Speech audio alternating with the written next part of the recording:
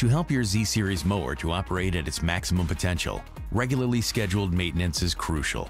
Changing the oil and oil filter on your Z-Series mower powered by the Kawasaki engine is easy to do. Precautions regarding personal protection should be followed as described in your operator's manual. Your local Kubota dealer will have the correct oil and oil filter. You'll need both to complete this task. You'll need an oil filter wrench, a selection of hand tools, and a drain pan. Shop towels will also be helpful.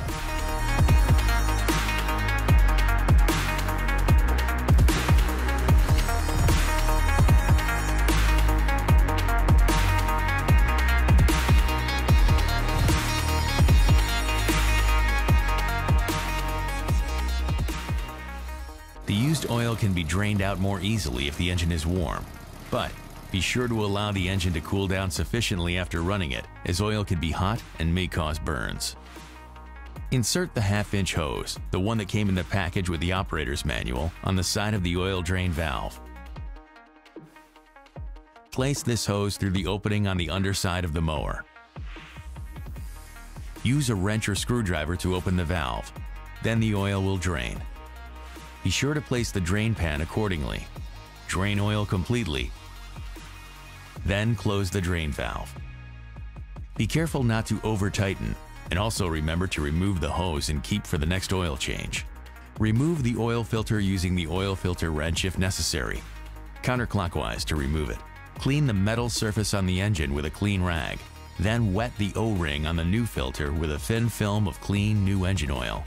Then install the new filter, turning clockwise. Once the filter contacts the base, turn an additional 3/4 to a full turn by hand. Finally, fill the engine with new oil. Be sure not to overfill, as this could cause engine damage. It's important to run the engine for a minute or two after filling, and then check for leaks. Then shut it off and double-check and correct the oil level as necessary.